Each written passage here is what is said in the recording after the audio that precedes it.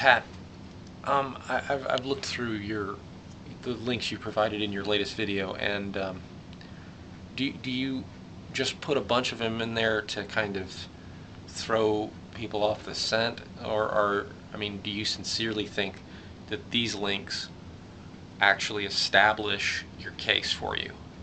Because you have a number of links in here, and I can't go through them all, but there's only three that I can see here, and I may be missing one more, but pertinent to your case, and it's the FBI hate crimes in New York and hate crimes in California. Those relate to the case you're making.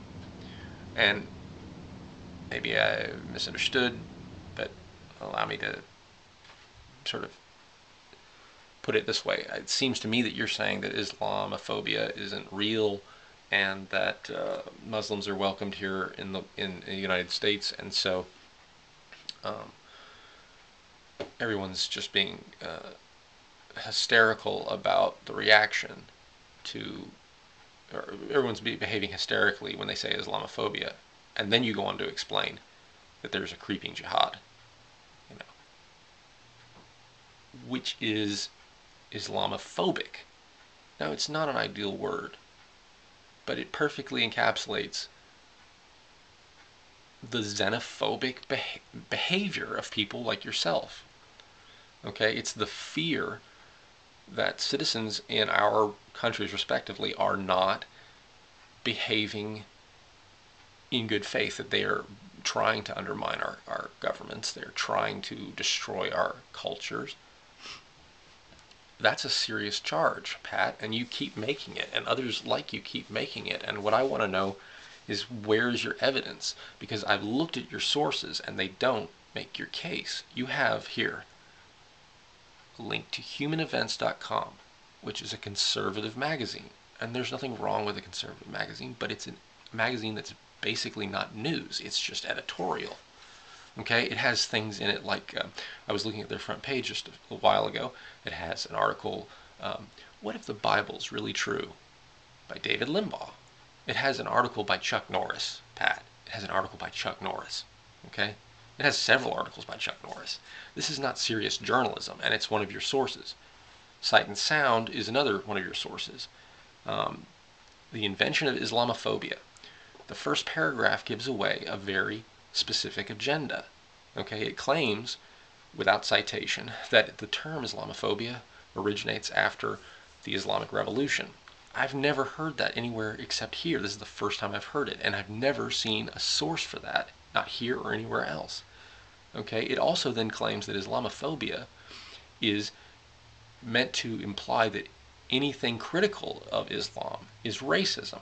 Well, that's a straw man from their point of view. And if you're saying you agree with it, then you're straw manning me and millions of other people who understand Islamophobia to mean fear of Muslims, fear of them coming into our community, fear of them not doing the Western things that we want them to do.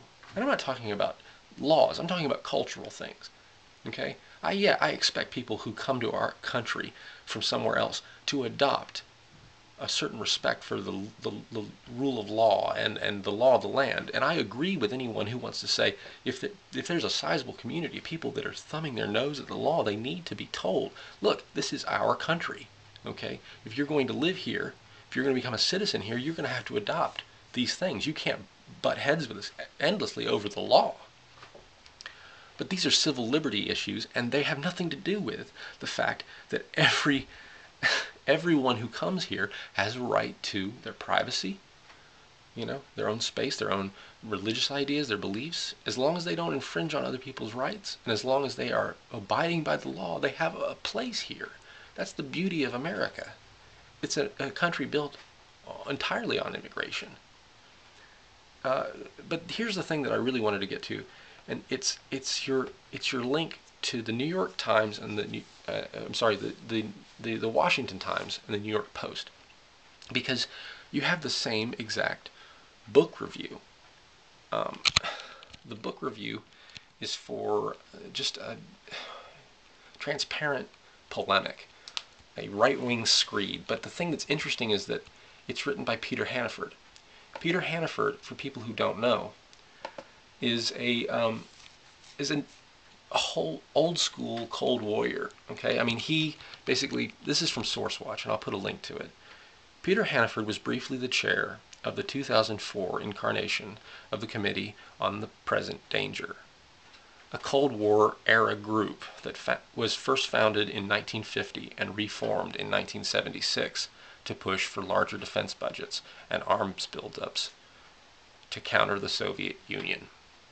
Okay, most of us who've been following the war on terror for the last 10 years, most of us who give a damn and actually try to find out what's going on in the world, have already figured out that this war on terror is meant entirely to replace the Cold War for a lot of people. Okay, that's not to suggest there isn't a threat of terrorism. Okay, but there is a misconception among the population of the United States and of Great Britain, to some degree. There's a misconception about what the war on terror really is.